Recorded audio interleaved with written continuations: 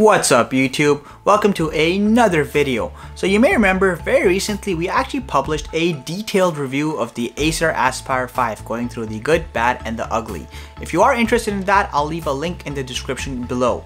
Of course, it's become somewhat of a tradition on this channel to usually do a post-review gaming test to see how this laptop will perform under high resource gaming activities and give you guys an idea if it might be good for the occasional gaming as well.